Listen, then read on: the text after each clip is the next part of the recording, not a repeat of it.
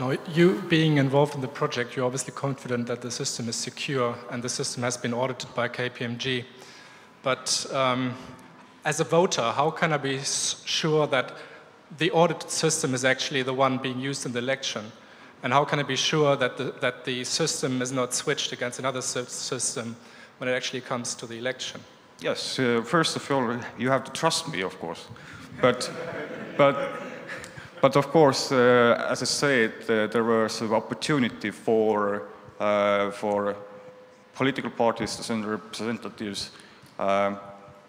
Everything which is critical is videotaped. People go in,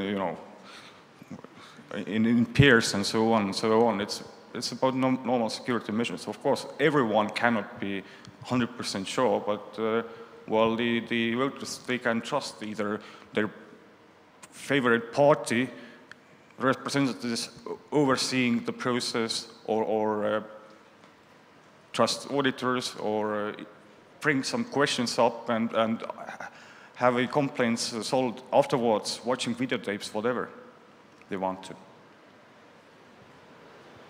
You never can, if you, for some reason you believe for internet banking,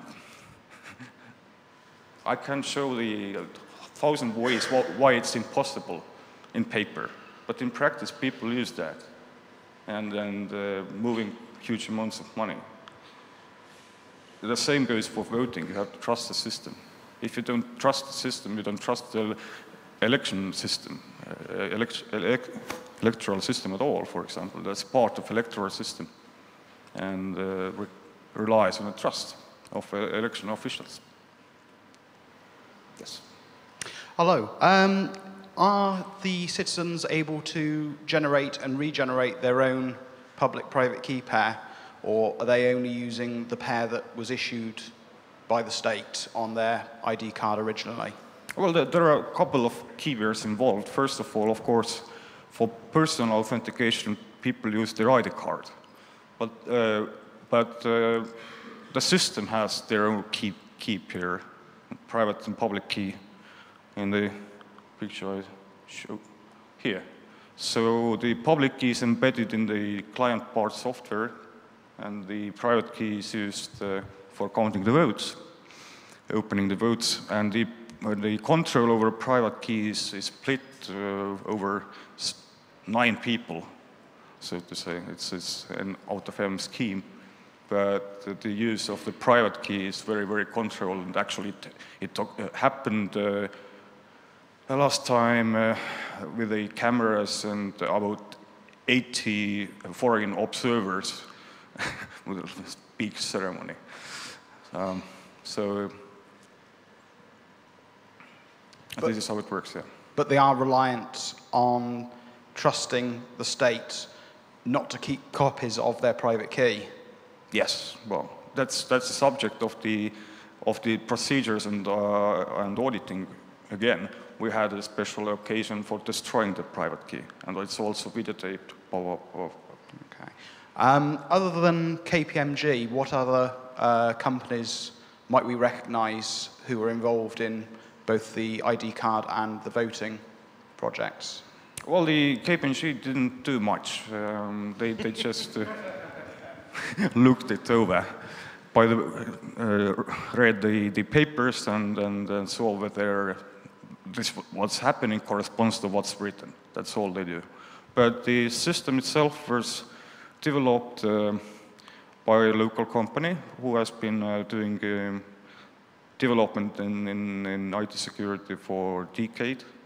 My previous life was with this company as well. And my other face, I have 2 hats or faces. My other face actually works for a company who is taking care of the ID card applications and issuing certificates for ID card, which is certification center. So this company was somewhat involved also because, yeah, if people actually cannot use the ID card and some problems have, then they call us. So we had to deal with that, of course. I just want to make one quick comment. You said that people trust this technology for their internet banking, so they should trust it for their e-voting. I don't know the laws in Estonia, but in the United States, if I lose money through internet banking, the bank will reimburse me and I have no risk. But with e-voting, I do have a risk. So. Well, we use this notion of internet banking for comparing the two systems.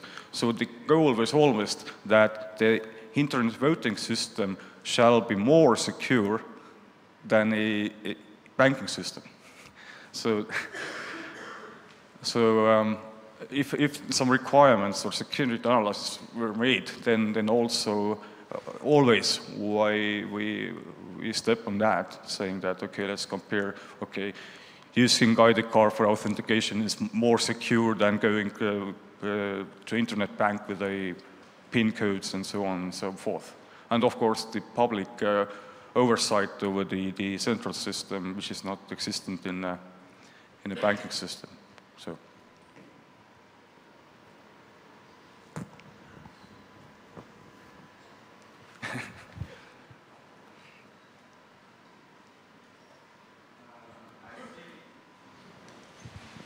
I see one problem, I don't know, you never can ensure that the voting will be secret. Because you said somebody can stand behind you and tell you what you should vote, and then you can do it several times to ensure that the person can. But if somebody takes your ID card till the voting is over and knows your PIN, you never can really ensure that it's really secret, this voting. Yeah, there are two parts. First of all, a definition of secrecy. If you want to be secret, it will be secret. Okay, if you lose your ID card, it's your obligation by law to inform that immediately. Okay, so this is actually something which is your obligation to keep secret. So, but you can lose ID card. But to lose pins as well, well, this takes some tricks. You're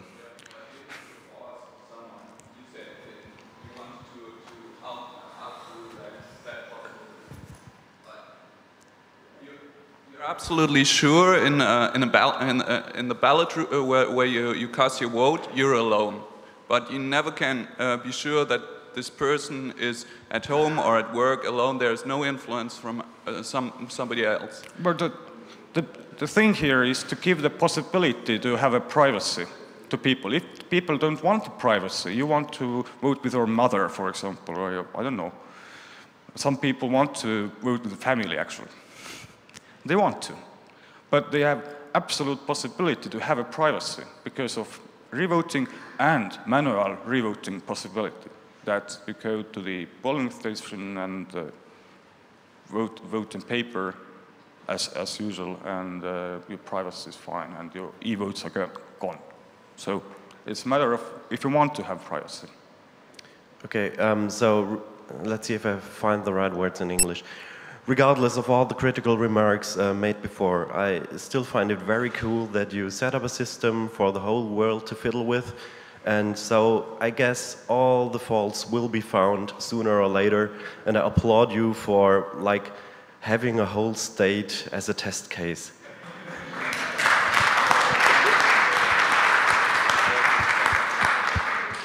Thank you. You're welcome.